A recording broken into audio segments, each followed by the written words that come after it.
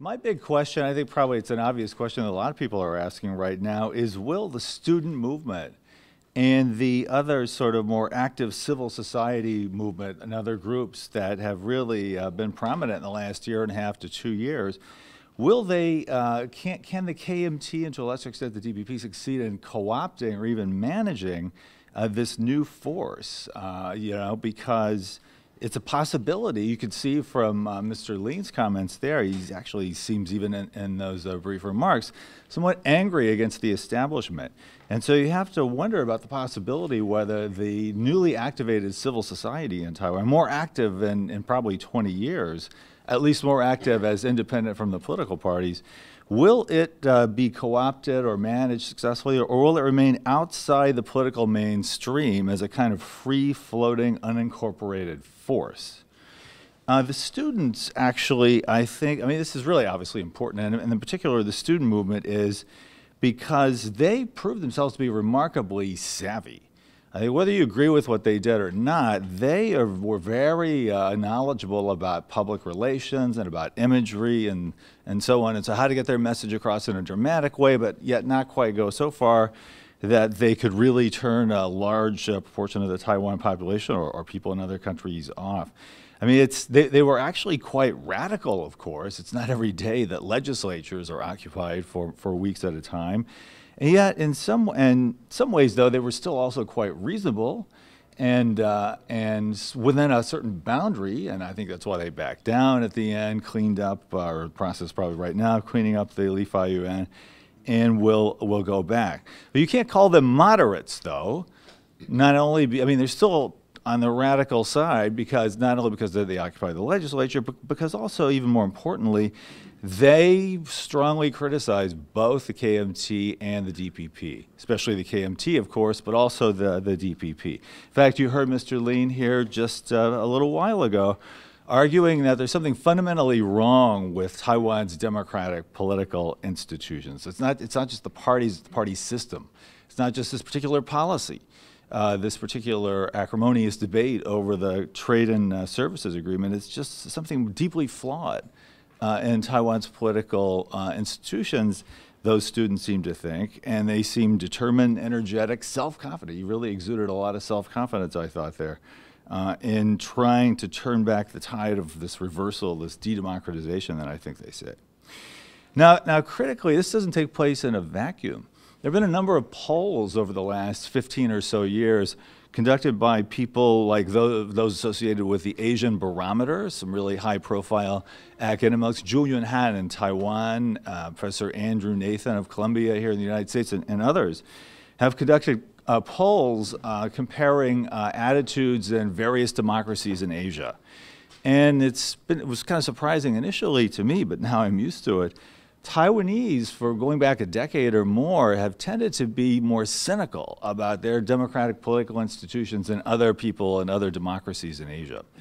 I mean, you can imagine why. I mean, you've got the Chinese problem there. I mean, it's a constant source of pressure and stress. You have a declining GDP growth rate, which is only natural once you reach a certain wealth level, as Taiwan has done. Although, of course, a lot of people in Taiwan wonder why South Korea is now passing Taiwan. You also have the increasing inequality and so on like that. But in any case, for a variety of reasons, this student movement, which is expressing real concern about kind of retrenchment or kind of withering away of Taiwan's democratic institutions and values, is not taking place in a vacuum. A lot of people are skeptical, and people will even say in polls, in some of these East Asian democracy polls, it's better to have a firm, strong government than a democracy. What's more important is getting things done than playing by rules and so on like that. You can look those polls up. I mean, this is, in comparison to other countries in Asia, it's quite striking. So, and I think this probably undergirds why President Ma's approval ratings have been so remarkably and surprisingly low. I mean, it seems very strange. I've never seen any really compelling explanation for how somebody could win 2 elections pretty handily, especially the first one, and then really rapidly after that see their approval ratings fall to such low levels. I mean, I don't know that that's precedented in any other democratic country. So it strikes me there's something deep deeply problematic about Taiwan's political culture right now. And I don't know the solution, but I think the student movement reflects that, and so it should just be dismissed and criticized like they're a bunch of bad people who got out of control and should know their place. I mean, I think you really need to look at this as a serious social, political phenomenon and take it seriously and think very, very deeply about what that means and what should be done about it.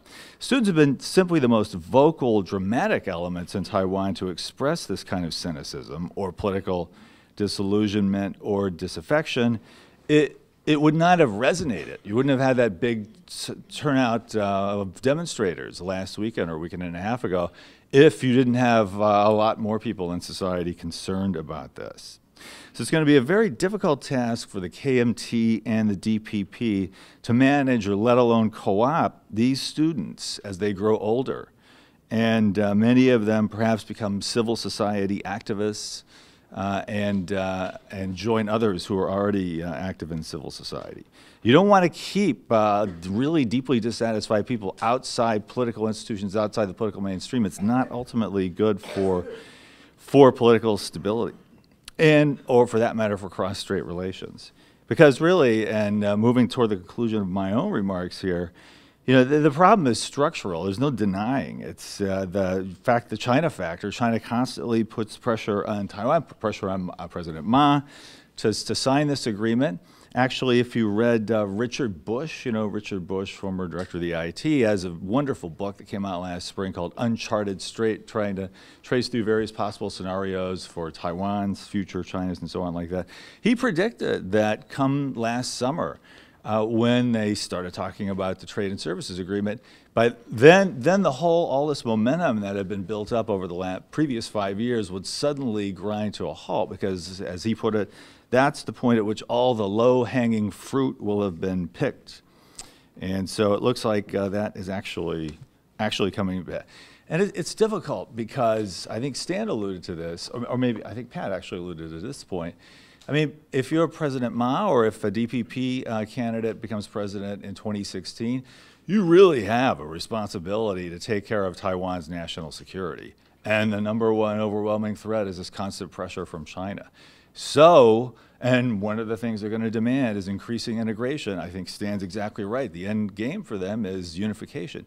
You're going to have to really play a delicate balancing act to be able to manage the pressures from China on the one hand, and yet still satisfy most of your people. At least not so strongly alienate subsections of the population that they're motivated to take dramatic actions like taking over the legislature. I mean, that's really a sign of something fundamentally wrong, I think, happening right now in Taiwan.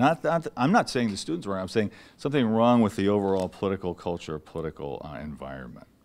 So I'll just close by saying, you know, it's possible Taiwan could end up, if this isn't managed well, and if President Ma, obviously other people in the KMT have already reached out to the students.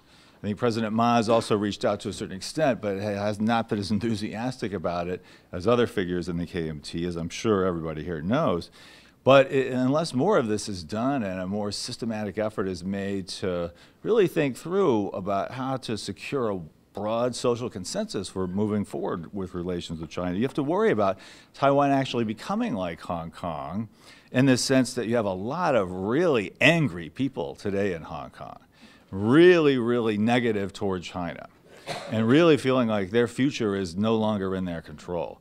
And so that's making Hong Kong increasingly difficult to govern. And what does it do? Obviously, it invites the attention of Beijing. So, you know, there's all this writing about how China is actually deploying triads, gangs, to break up pro-democracy demonstrations in Hong Kong, increasingly intervening in Hong Kong, try to bring it under control. You don't want that to happen, obviously, in Taiwan.